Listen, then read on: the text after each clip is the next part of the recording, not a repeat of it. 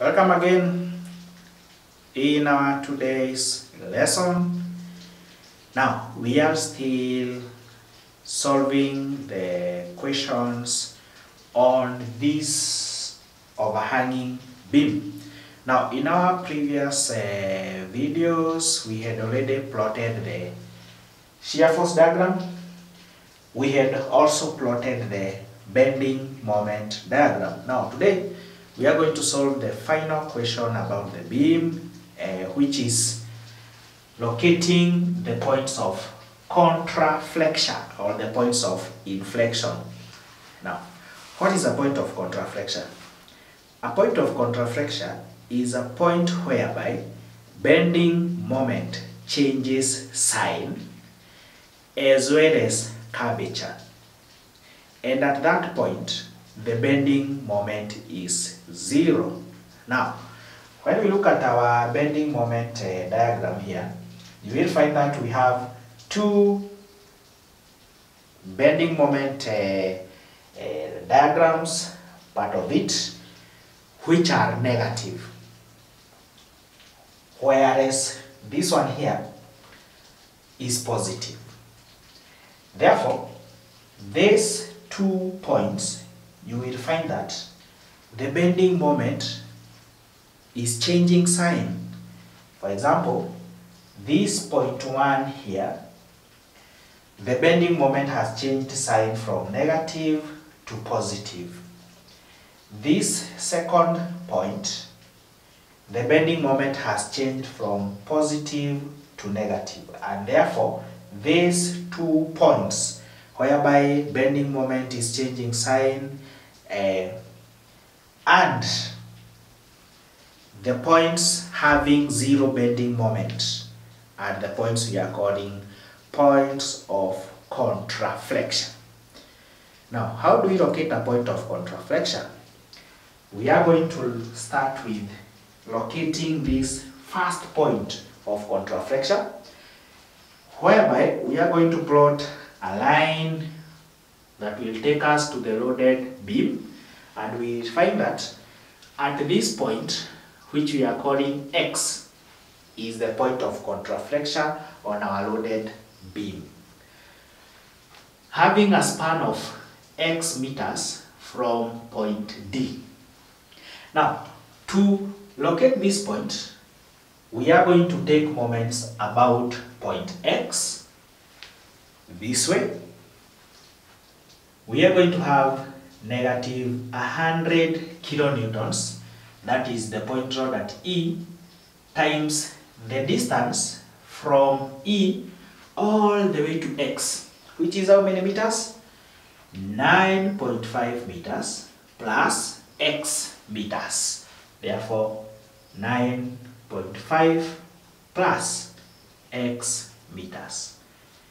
Then we add an anti-clockwise moment of 165.3 times the distance from B all the way to X. Therefore, that is going to be 165.3 times the distance from B, which is 5.5 meters all the way to X, 5.5 meters plus X.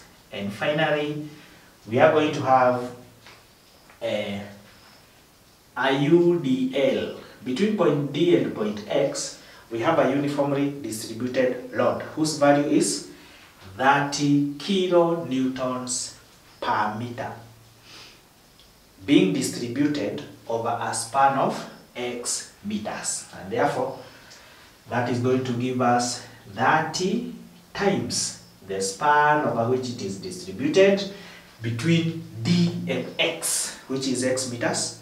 So that is a point rod already. Then that point rod is going to act at the mid span of D and X. Then this equation, we equate it to 0. Why are we equating our quadratic equation to 0? The reason being, at the point of contraflexure, bending moment is 0, and that is why we are equating our equation to 0.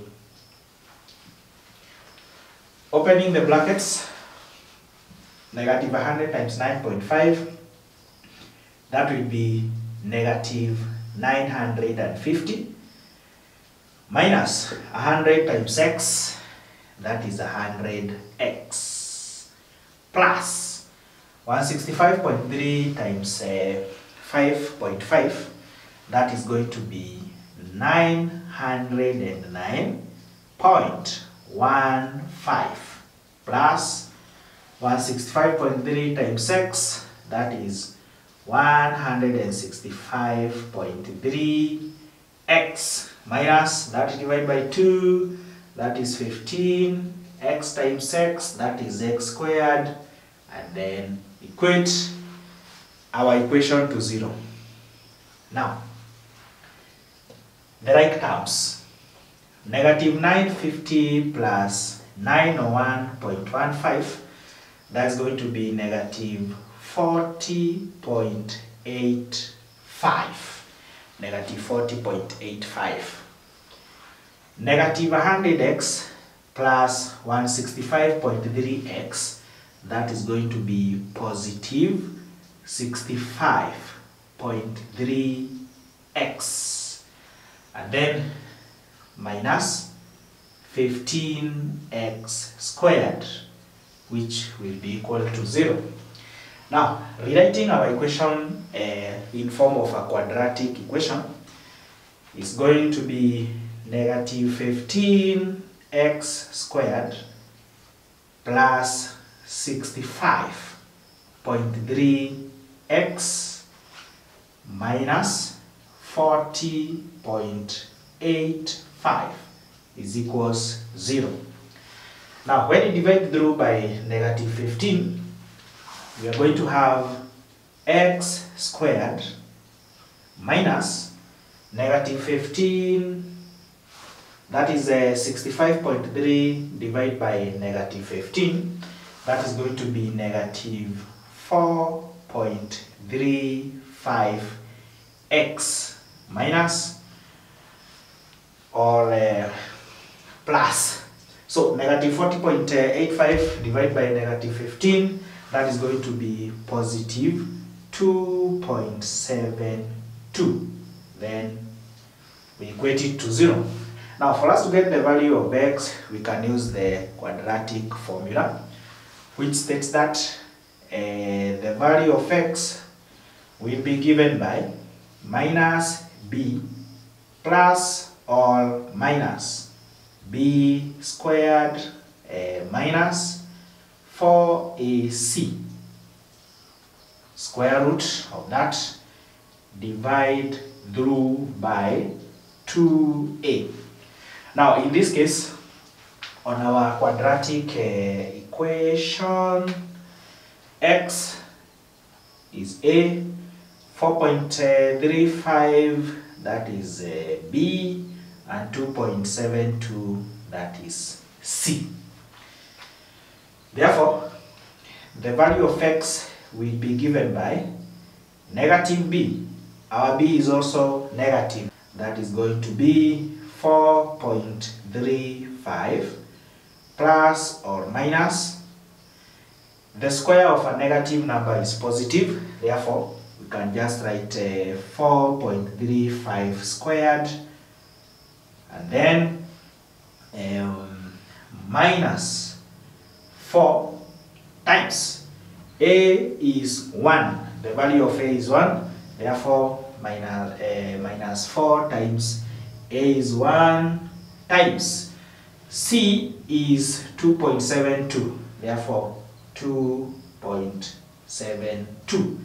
And then the square root of that all over 2 times a, which is 1. Therefore, the value of x is going to be 4.35 plus or minus the square root of all this is going to be 2.83, and then we divide through by 2. Therefore, when we add, then we divide by 2, we are going to have 3.59 meters.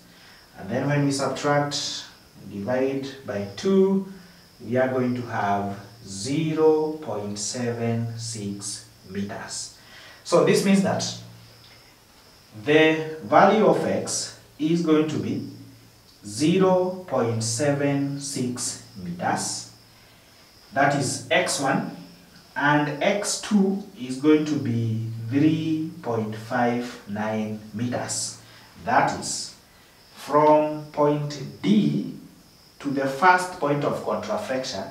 That distance is going to be 0.76, and from point D to the second point of contraflexure, the whole of that distance is going to be 3.59 meters. Therefore, engineers, that is how we usually locate the point of contraflexure.